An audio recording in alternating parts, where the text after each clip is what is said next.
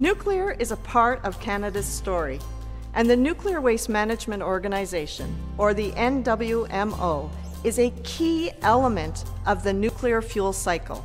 It's a story that begins in Saskatchewan, where the extraction of uranium helps power nuclear plants in Canada and others around the world. And it's a story that ends with us, the NWMO, the organization tasked by the Government of Canada with the safe, long-term management of our country's used nuclear fuel. It's an incredibly important responsibility, and we answer to Canadians. We need to deal with used fuel for the long term, for generations and generations to come, in a way that is safe for all of us. Everyone at the NWMO is proud of the work that we're doing. We're scientists, engineers, and safety assessment specialists. And we're your neighbor. We're driven to protect the environment, people, and this beautiful land.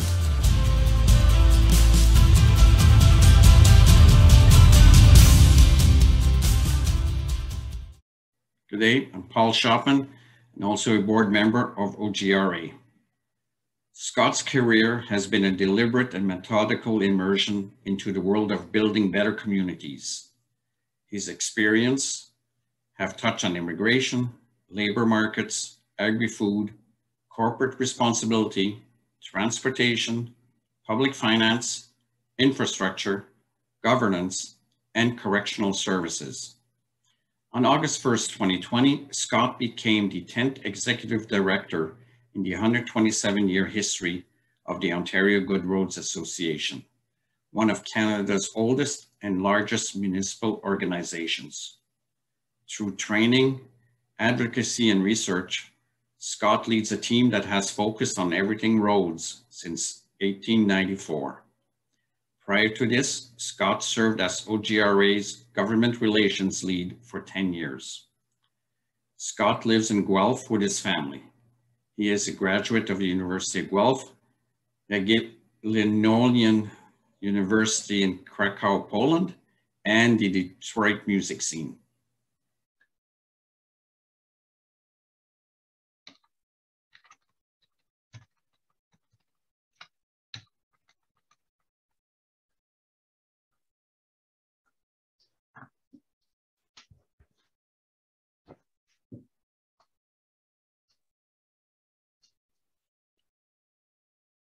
Good afternoon, everyone. My name is Scott Butler. I am the Executive Director here at the Ontario Good Roads Association. It's my distinct privilege to be here representing the organization today on behalf of the staff, as well as the 15 board of directors from across Ontario, including Paul Shopman, who also sits on the FONOM board of directors. I believe as first vice president, but also coincidentally, he happens to be first vice president at OGRA. So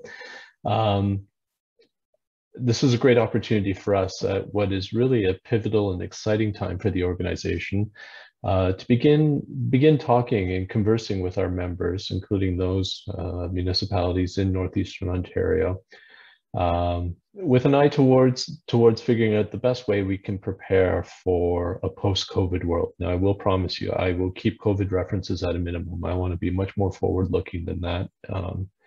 As I remind people, COVID had a start, it's going to have a finish, and we need to be prepared for returning to that normal as soon as possible. So without any further ado, I'm going to share my screen here. Let's see if I'm able to figure this out. There we go. And pull up a presentation. So before I begin, I would like to thank President Danny Whalen and Executive Director Mac Bain for the opportunity for me to be here and address you today. I also want to acknowledge the generosity and the effort that the City of Timmins has put forth in putting together this event, working with FONOM staff to put forward what's really a comprehensive and thought-provoking event. City of Timmins has long been heavily involved in the Good Roads Association, and you know, we're happy for the invitation to be here and once again collaborate with them. So a little bit about OGRA, a very brief history. Social justice movement in the 1870s, beginning in Rhode Island in the United States. In effect, what does it become? It becomes an organization that is an alliance between the modern day Toronto Cycling Union and the Ontario Federation of Agriculture. So we have wheelmen, as they were called at the time, cycling advocates, and the agriculture community coming together to advocate for better connectivity through better road build, better road construction, better road design. The benefits were obvious then. The reality is not a heck of a lot has changed. So if we look, a very quick journey from 1894, when OGRA came into being, to what I will call tomorrow, even though that image there that is supposed to represent tomorrow is in fact 2 years old. On the left, we have a picture taken in about 1921, we believe, of Golden Avenue in South Porcupine. And what you see represented there is fairly typical of what Northern Ontario experienced in the early part of the 20th century. Frontier communities all through your region began to demand roads that were similar to what were being constructed in the southern part of the province. On the right, we have something that was put forward by a design firm in the Netherlands, Dan Rosgaard. What they have there is a road that is actually under construction. A test sample is under construction currently in the Netherlands.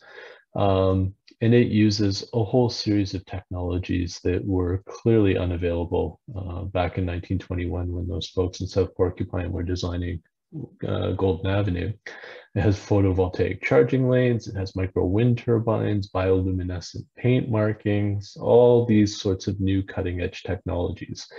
And the disparity or the discrepancy we would see between 1921 on the left and 2019 on the right is being experienced everywhere in the world, and it's especially being experienced here in Ontario.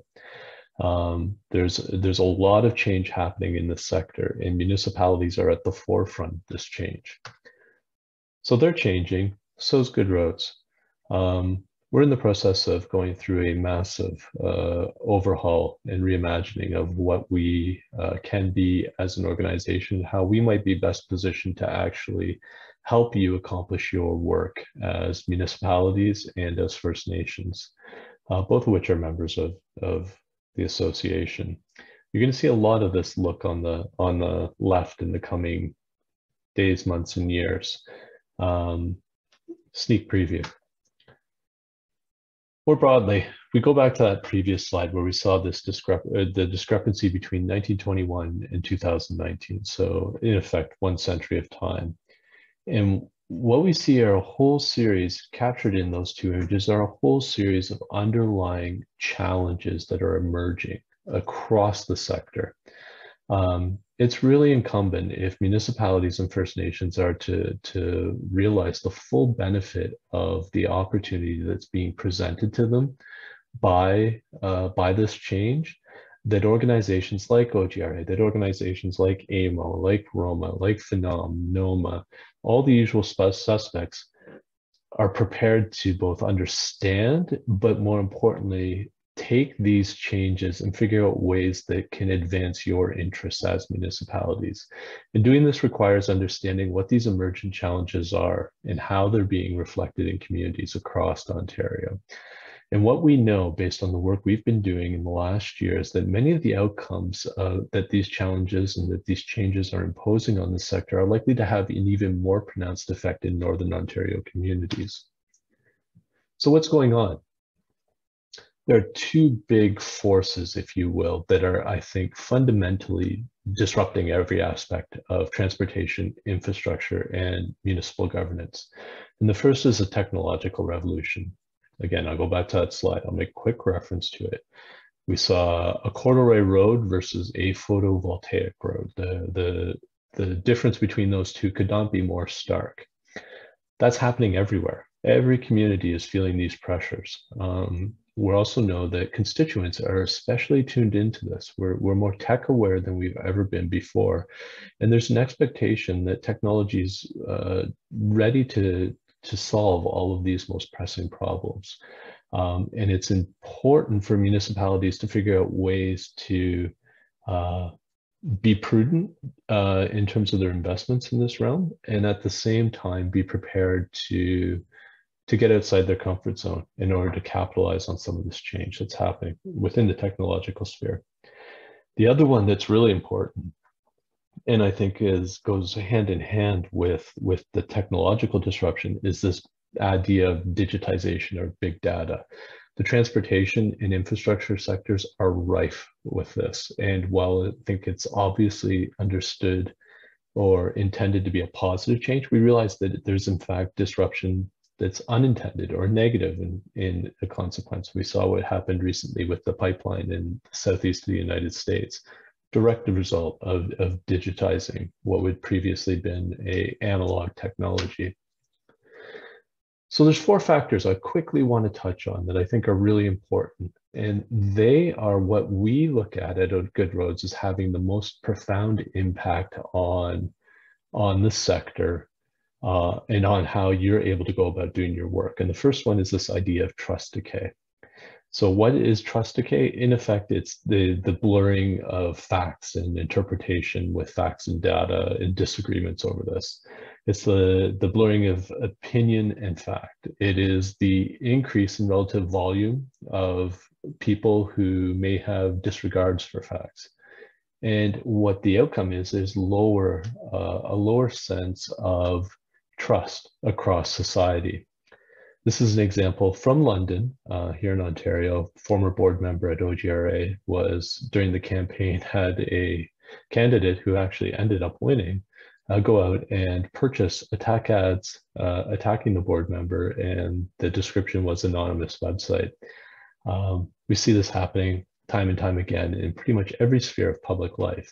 When it comes to transportation issues, when it comes to infrastructure issues, you're engaging the public through very obvious ways, whether it's public consultation, all the usual means by which the public finds out and is engaged when projects like this take place. What we're finding is people are coming with very low opinions, and it's not just the political realm. It's spilling across everything. The Edelman's a big public relations firm, and they do a trust barometer. And every year they ask Canadians who they feel are credible voices within the public realm. When I say this public realm, I mean broadly media, things like that. What they found out is that trust decay is actually converted into full-on information bankruptcy. That was the conclusion of 2021. And you can see across there, a majority of Canadians find each one of these categories of people to be untrustworthy. Strangely, in the last year, between 2020 and 2021, government officials were the only group that was measured that actually increased in volume. And when I think about FONOM, or if I think about AMO or OGRA, I think about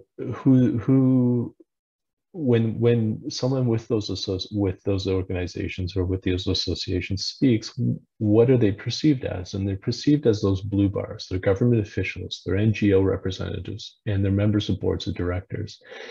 And to a T, what we're seeing is a large plurality of Canadians don't find people credible. And this really complicates the work that we're trying to do and you're trying to do as municipalities. The other factor, the next factor that's really influencing things is, in a fundamental way, is climate change. Independent of whether or not you agree or disagree with the science behind it, climate change is having real-world consequences on our communities. The image on the left there is from Kashechewan and Fort Albany First Nation, which has experienced up in the FONOM region significant flooding in the last number of years. And when OGRA steps back and looks at what we're responsible for and what municipalities look to us to help them with, we see 2 things in the forecast that pose some real concern for us. The first is the length of the frost-free seasons is set to increase across Ontario by average of 43%.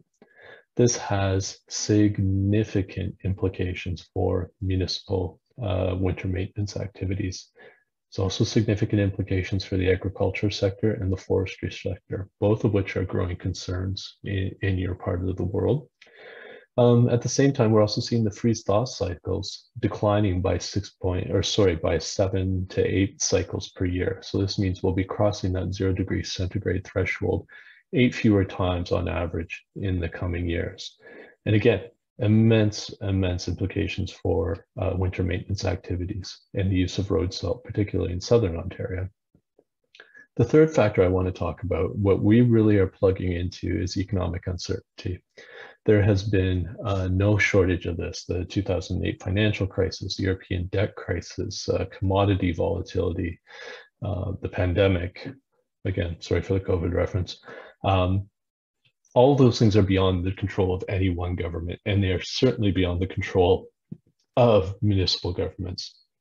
At the same time, we have a neighbor that is very large and has an outsized sense of influence over how things go here in Ontario. And the policy direction in the United States over the last, say, 3 presidential cycles has been erratic. It's been all over the place.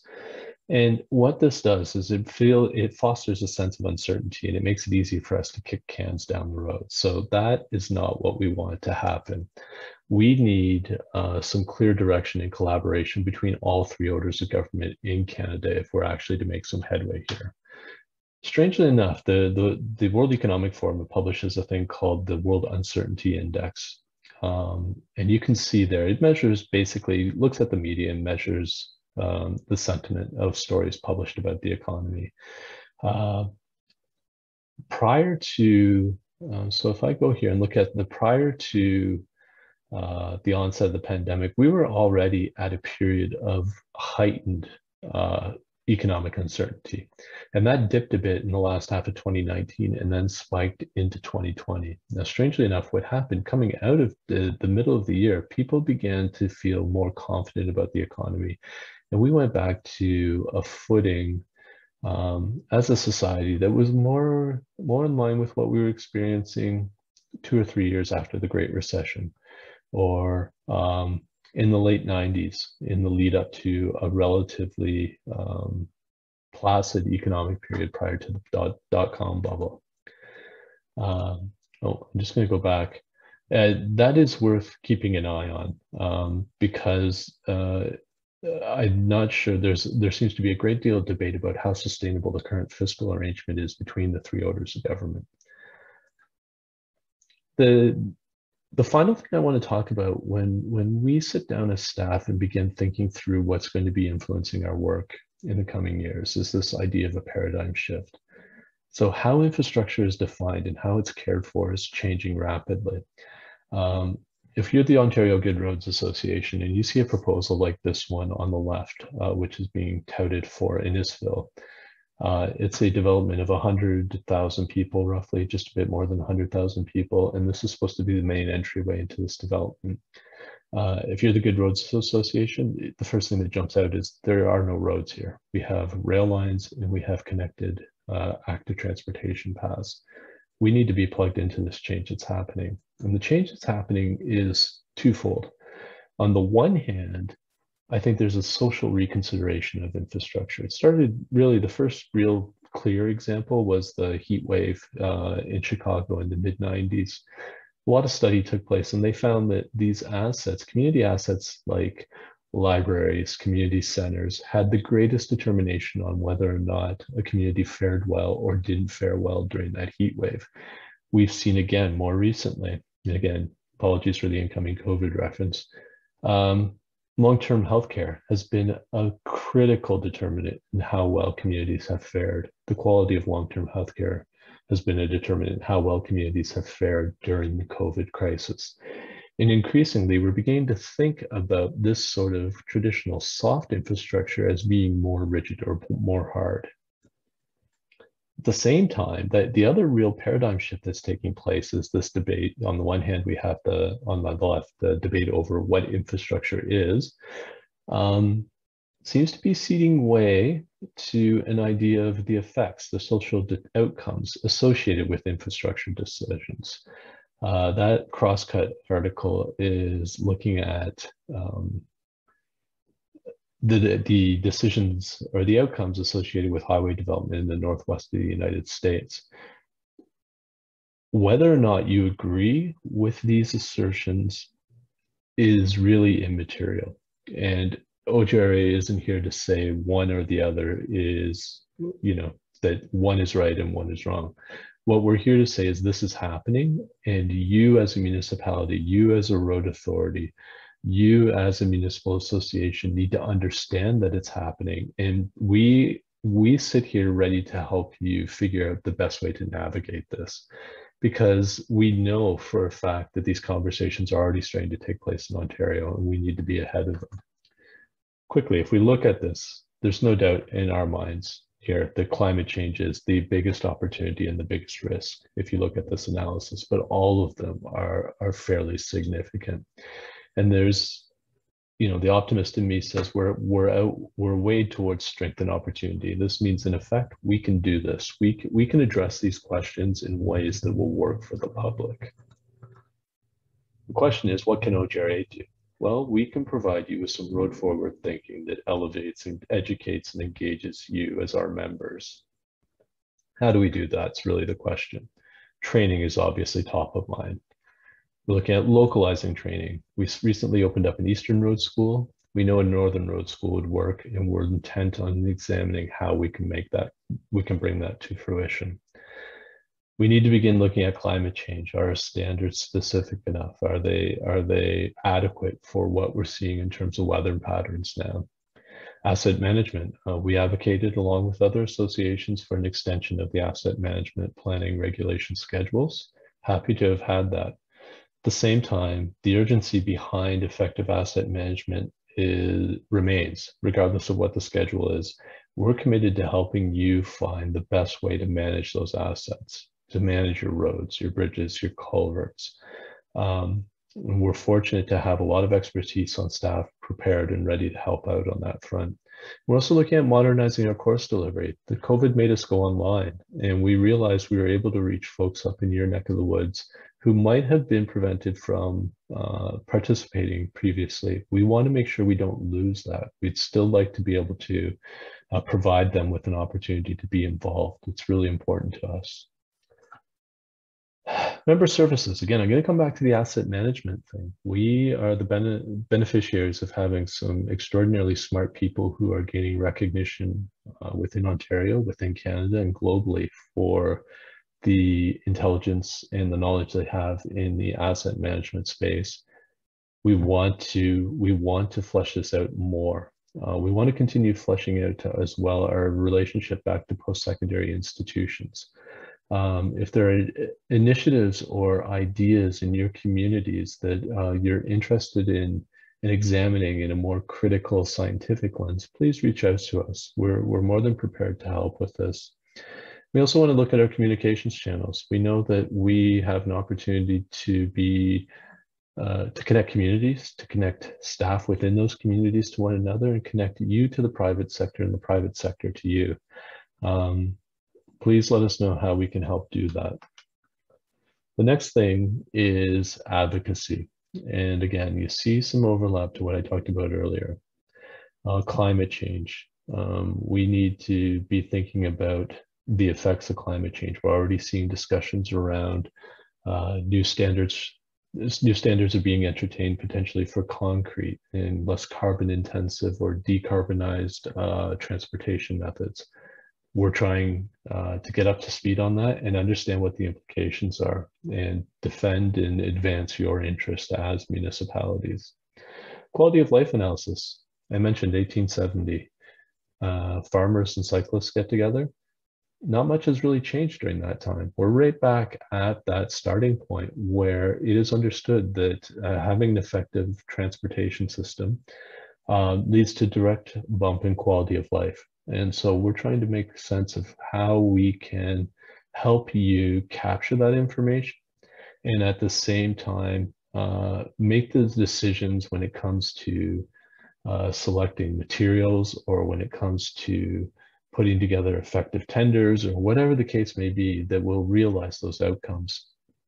Well, going hand in hand with that is prosperity analysis. We need to understand the business of this sector as municipalities. And frankly, we need to help businesses understand the municipal consideration, because for too long, I think it's been a one-way conversation or a one-way street, if we're going to use the analogy. And I mentioned earlier the equity, diversity, and inclusion. There are impacts that all of these decisions have on communities. We need to better understand what those are. I mentioned earlier, sneak peek. So we're in the midst of this larger rebrand. I think you can expect to see a lot of this look and feel in the coming days.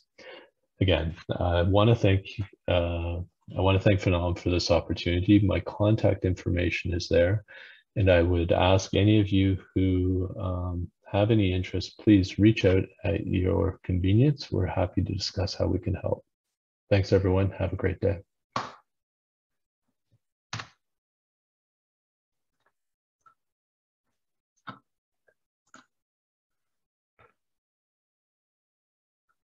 Miller Waste is a multidisciplinary waste management organization. We're a diversion company, not a landfill company. And I think that's a really strong point to be made. We focus on recycling and also on diverting other waste streams from landfill. Our company can be defined into 4 basic services.